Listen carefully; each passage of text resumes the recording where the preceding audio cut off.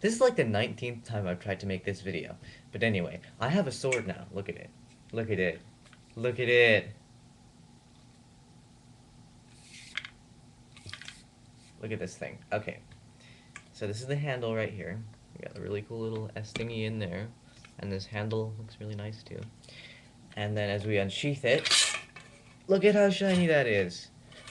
Now this is based on the sword from Samurai Champloo, which is an anime that I watched when I was in Britain last year. Well, I technically only read the manga, but I used to watch the anime. But anyway, um, it's kind of not authentically good-ish. It's not very good. I mean, it's too straight to be Mugen's sword because this is what it's based on, and this little stringy bit ain't cutting it. It's not. It's not authentic. I mean, not authentic. It's not really good. I think I have a picture of it around here. No. Okay. Anyway. Ah.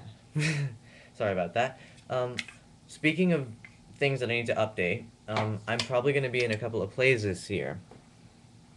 I'm either going to be the executioner in Alice in Wonderland, or I'm going to be teching in my drama teacher's play this year, The Pied Piper of Hamelin. I'm making a video. I don't care. Wait. You're disrupting me. Oh, I'm sorry. I gotta go. Turn off.